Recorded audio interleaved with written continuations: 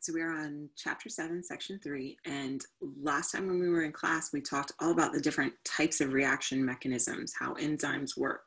But in this section, what we're going to do is we're going to talk about 3 specific different enzymatic reaction mechanisms. And they're really based on protein structures and data collected from in vitro kinetics. And so you'll see pretty good level of detail in here. And you'll see that all of these mechanisms are multiple steps. And that's exactly what we saw in those kinetic diagrams from last time, is that we have to go through multiple steps. And so each one of these reactions is going to reinforce 2 core concepts in enzymology. And here are our 2 core concepts, right?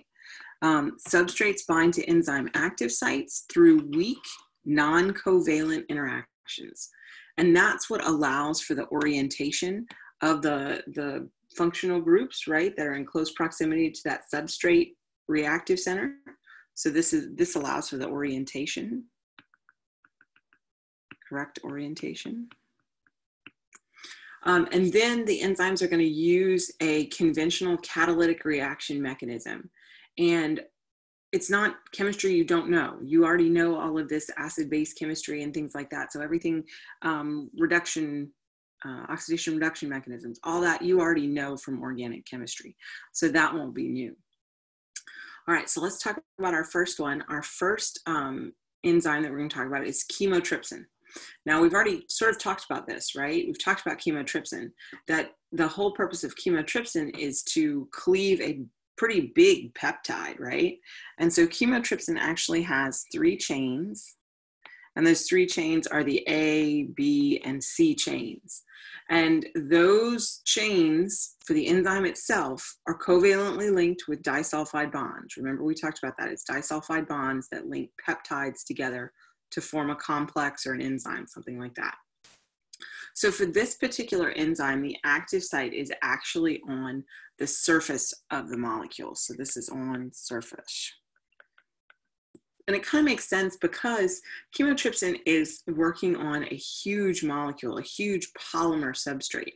So you don't want its active site to be deep inside of a pocket. You want it to kind of be on the outside. And so chymotrypsin is going to digest and cleave the backbone of our dietary protein. We use it in chemistry in trying to determine a peptide sequence, right? And we know where chymotrypsin cleaves, but that's us utilizing it in science. What it does normally in the body is to cleave our dietary proteins. And so it's super important for the body, right? And so you're going to see 2 different mechanisms here. You're going to see a covalent catalysis, and you're going to see an acid-base catalysis. And so what you're going to see specifically in chymotrypsin, but that's really common in all serine proteases. So this is all serine proteases, that they're going to have this catalytic triad. And this triad is histidine, asparagine, and serine. And they're going to form a hydrogen bond network that's going to allow catalysis to happen. And so in this triad, the serine itself is going to be converted to a highly reactive nucleophile. So if we kind of zoom in, right, on our little diagram. So this is just a stick model diagram of the amino acid residues that are super important in this mechanism. And so what you'll see is the asparagine and the histidine, these are from the B chain, not the C chain, the B chain. Say one thing, write another. Down here, our serine is from the C chain. Okay, so the serine 195 is our catalytic residue right here. So this is our catalytic residue. And this is what's going to form our enzyme substrate covalent intermediate. Right? Because we said that that's what happens when we use an enzyme. We make an intermediate, and we make a covalent intermediate. So our histidine and our asparagine function together to convert our serine 195 into that highly reactive nucleophile. And so what you'll see is you'll see an interaction with asparagine 102 and the proton from serine 195. And you'll see that that gets transferred to the His 57 imatazole ring. So here, this hydrogen right here is the one that's actually going to get transferred, and you'll see that it's now bound to the His right here. So this one's His, right? There's our ring. And so we see that that proton was attached to serine and is now attached to histidine, okay? So if we go and look in detail at our, I know, it's lots of steps, but it's not so bad. We're gonna take it one at a time, right? Look at our reaction mechanism. So what we're gonna see in this overall mechanism is that we're gonna make two different intermediates. And so we're gonna kind of track what happens and how we get that. So the first thing is that we're gonna have our polypeptide that's gonna bind to an enzyme active site. So here's our active site. And remember that chymotrypsin is specific for certain residues, right? It only cleaves in certain places.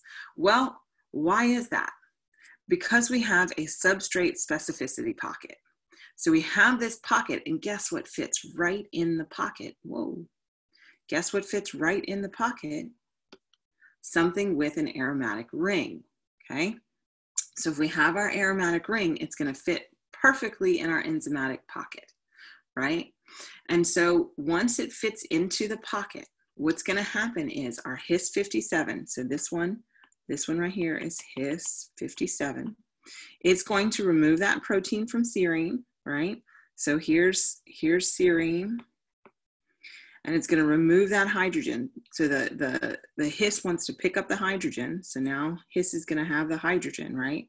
And that's gonna allow for a nucleophilic attack by the serine oxygen on the carbonyl, oh my God, for the carbonyl carbon of the peptide. So what happens is, because this hydrogen right here gets pulled up by the His, right? Now we have this oxygen here that can go in and kind of attack this carbon right here, this carbonyl carbon. Okay, so what happens when that happens? We go down, see if I can do this. So our His 57 is going to donate a proton to the amino group of our substrate. Okay, so if the now that His has the hydrogen right here, okay, right here, right? Now we're going to transfer it from the His, and we're going to transfer it to our substrate. So now we're going to get peptide bond cleavage because of that substrate. So right here, we're going to get our peptide bond cleavage. And so the carboxy terminal fragment is going to be released, right? We're going to get rid of it, and that's going to be our first product. So here's our first product that got kicked out, right? So the same thing is right here. That's our first bit that gets kicked out of the enzyme, okay? Now that gets kicked out, water, there's a space there. And so now water can enter our active site. When water, here's our water, enters that active site, the His 57 is going to act as a general base. Remember, we talked about this last class. When it's a general base, it's going to remove a proton from that water. And so, let me see if I can show that, right? That's right here, removes the proton from the water.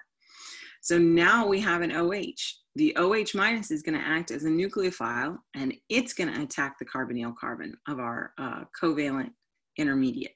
So here's that attack right here. There's your attack. Okay, now what's going to happen after that attack is the His is going to donate a proton to the serine 195, right? So if it donates a proton, then you're going to get cleavage of our intermediate, right? And so here's our second tetrahedral intermediate. We had an intermediate when we formed our covalent interaction earlier. Here's our second tetrahedral intermediate. Now that we've made that intermediate, we can release the other end of our fragment, right? And then we want to regenerate what we originally had. And so this is the part that is then going to be released, right? If we go ahead and release that, Now we've regenerated our enzyme. We have all of our original residues there. We're ready to pick up the next peptide and make the next cleavage, right? So our functional catalytic triad is regenerated. So that's the whole point of having an enzyme, is that at the end of its entire pathway, what's going to happen is you regenerate the enzyme so it doesn't get used up. And so it's all about a lot of transfer of protons to make that happen. All right, so when we talked about the different enzymes, you'll remember that if we're going to talk about a degradation, right? If you're going to do like Edmond degradation, you're going to pick different enzymes and they're going to cleave at different spots in the peptide bond, in the peptide backbone. So why is that? Well, what you'll see is that the different enzymes have different pockets. So they have different residues within the substrate binding pocket. So chemotrypsin, for example, has a huge space. I mean, this is so open here. So you can bind things that have aromatic residues that are huge, that take up tons of space, like tyrosine. So that's why chemotrypsin cleaves at particular places in the peptide bond. Think about trypsin, on the other hand. Trypsin has a binding pocket with a negatively charged residue. Well, if trypsin has a negatively charged residue, right, what's it going to do? It's going to accommodate residues that have a positive charge, like arginine, like lysine, right? So it's going to cleave proteins at peptide bonds that border positively charged residues. Look at the last one, elastase. Elastase is an enzyme that works on the protein called elastin. Now, elastin is super interesting because elastin is really, really rich in glycine and alanine residues.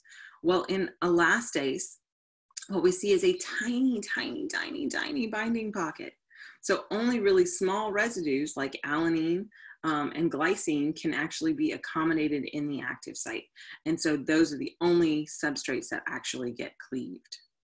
So the binding pocket will tell you the specificity of what different substrates that enzyme can work on. All right, let's talk about our second example, enolase, which is a metalloenzyme. So this is a glycolytic enzyme. It's used also in gluconeogenesis, but it really functions as a dimer. So the green is one half of the dimer, and the yellow is the other half. And so each of these, they call them monomers. So here's one monomer, here's one monomer, right? So each of the monomers has an active site, has an enzymatic active site, but in order for it to function, it needs to be a dimer. And so each of the active sites contains two divalent metal ions that are required for catalysis. So if we kind of zoom in, I don't like how they did this. They drew you a metal ion, right, inside of the active site, and they put you a substrate, but it's actually two metal ions. It's not just one. So I don't know if that's how they crystallized it with only one, and that's why they're showing that structure, but it's actually two Mg2 plus ions that have to be inside of that pocket. Okay, so this particular enzyme is going to use general acid base catalysis, and it's going to use our metal ion catalysis. So types of catalysis. Okay, so it's kind of important to know what's going to happen before you look at the mechanism, right? So you know in general acid base that you're going to have some transfer of ions, transfer of protons, and then we're going to look at specifically what that metal ion is important for in this enzyme. So here's our active site, and they at least put two magnesium ions in this one, so I'm very proud of them for that. So how does this active site facilitate these interactions? Well, you have negatively charged. Let me kind of highlight some things here. So we have our negatively charged aspartate and glutamate. So we have an aspartate here, we have a glutamate here, and see these right here? These are going to bind the positively charged metal ions, right? So these are negative. And so they're going to interact with those positively charged magnesium ions in order to kind of stabilize the metal ions. All right. Oh, and this one too. All right. So, and this one too. There you go. Okay. So the other thing that you have to think about is how is this active site going to bind with our substrate? And so our substrate is kind of, let's see if I can highlight it a different color. This is our substrate, this thing right here. This is our substrate that we're going to act on, okay? So what we have are some residues that are going to actually interact with the substrate. So His 159 right here is going to interact with our substrate, right? And it makes actually a hydrogen bond with the phosphoryl group on the substrate, right? The other thing that's important in here that we're going to look at in the mechanism in just a second, here are our arginine and our lysine residues. Our arginine and our lysine residues, these are going to be involved in making lysine 345 a general base, GNE, a general base in the reaction. And, oh, and last but not least, we have our lysine 396. Now our lysine 396 is going to make an ionic interaction with the substrate. So you have some residues that are working to stabilize the magnesium ion. You have some that are going to function in the general acid base category. So you have different residues within the active site that are doing different jobs. And so it's going to be important to kind of keep track of all the different things that are happening within the enzyme active site. It's actually pretty complicated. All right, so if we look at our first kind of organization here, right, we have our lysine 345 right here, and it is going to act as a general base, right? So this is the general base. So if it acts as a general base, what's it going to do? It's going to remove a proton. So here's the proton that it is going to remove. And it's going to remove that proton from our substrate. And it's carbon 2 in our substrate, but it doesn't really matter that you know which carbon. But the point is that it's going to remove that proton. Okay, so what do you end up with when you remove that proton? Well, when you remove that proton, you get a carb anion intermediate. Okay, and so what you'll notice now is that when you remove this hydrogen, what happened was you lost the double bond right here on this carbon oxygen.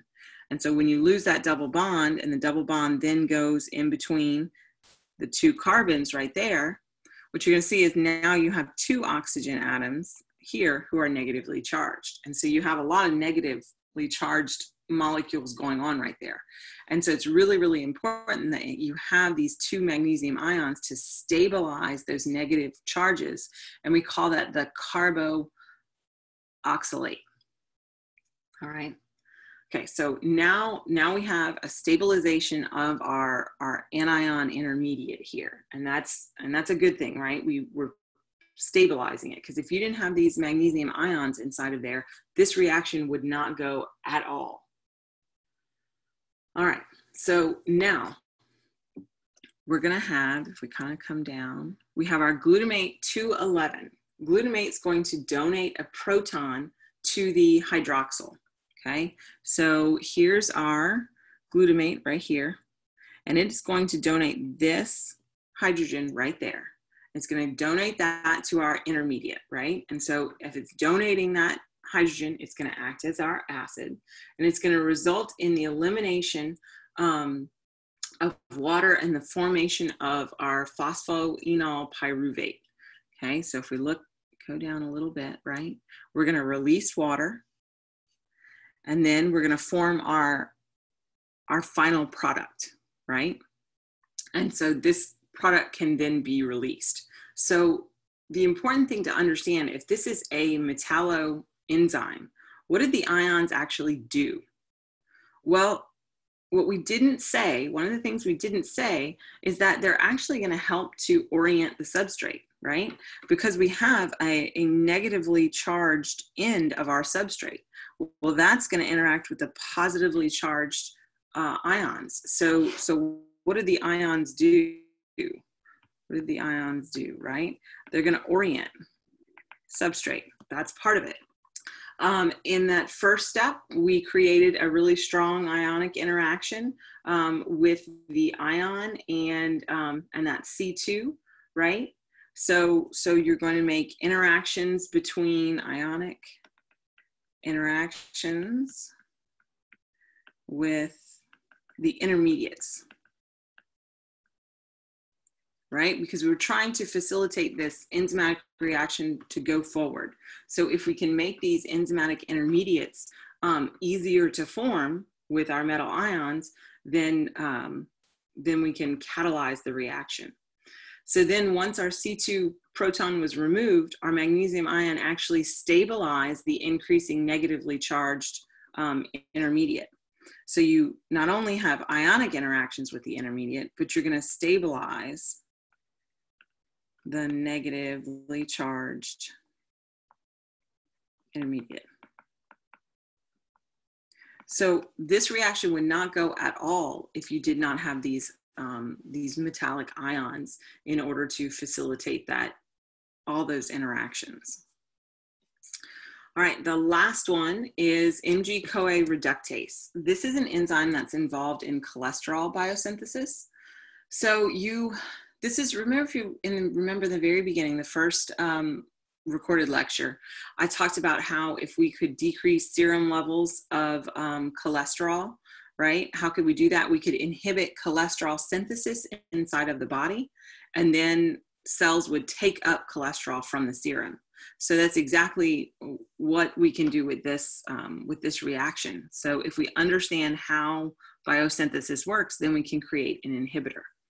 So this is an enzyme involved in cholesterol biosynthesis, making it, right? And it has 4 active sites for our substrate that's eventually going to turn into cholesterol. And we need a cofactor for this reaction. So this is the first time we're really talking about cofactor. And this is a membrane-bound enzyme, and it's a tetrameric enzyme, so it's got 4 active sites, and the 4 active sites are between the monomers, right?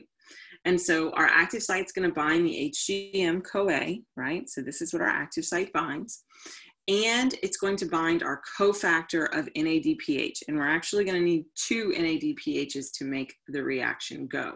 And so this NADPH is going to catalyze the reduction. So it's going to be a 4-electron reduction of HMG-CoA, and it's going to make CoA and melavonate, okay? So let's see what our mechanism looks like. All right, so if we kind of zoom in, right?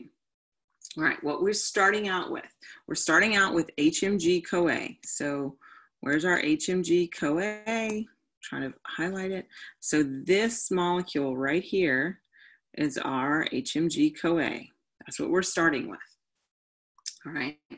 So the first thing that's going to happen is something to do with our cofactor. So our cofactor is NADPH. The NADPH is going to transfer one of those hydrogens, and it's going to attack the carbonyl of HMG-CoA. So here's that carbonyl carbon right here. And that's what's going to be attacked in the first step, right? So when that happens, what we're going to see is that glutamate is going to act as a general acid, and it's going to protonate that oxygen that's on the HMG-CoA. So if we look at our product, right, what happened? We added 2 hydrogens to it. The first hydrogen here is from NADPH, and the second hydrogen here is from glutamate. So now we have this oxyanion transition state going on with our molecule. And our lysine, which is positively charged, remember your structures, is going to stabilize this intermediate form. And that's exactly what we need. So now we have a stabilized intermediate. We're going to kick out that NADP, and then we're going to bring in another NADPH. We bring in another NADPH, and what's going to happen in this one is that our glutamate is now going to act as a general base. So what you'll see is that it's going to pick up this hydrogen right here. And so when that happens, right, his is at the same time going to donate a proton to CoA. So this proton is going to be donated to the CoA. So if we move to the next step, what we see, right, is that we have now broken our original substrate.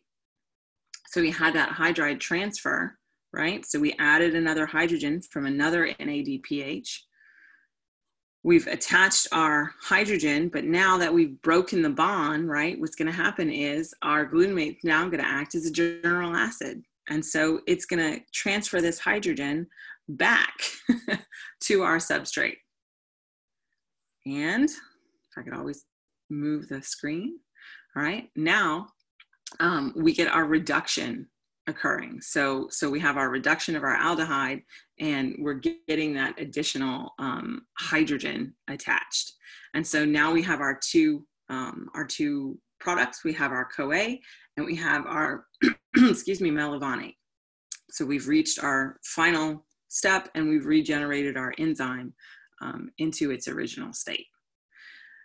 All right, so that is our last, I believe that's our last enzyme mechanism. Yep, that's our last enzyme mechanism. All right, so you've had the three and you've seen that each of the three are going to use more than one mechanism when they are undergoing their catalytic activity. So it's important that you understand that it's not just using a metal. It's not just having acid-base catalysis. It's pretty much always going to be a combination of more than one reaction mechanism occurring for one enzyme. All right, have a great rest of your day.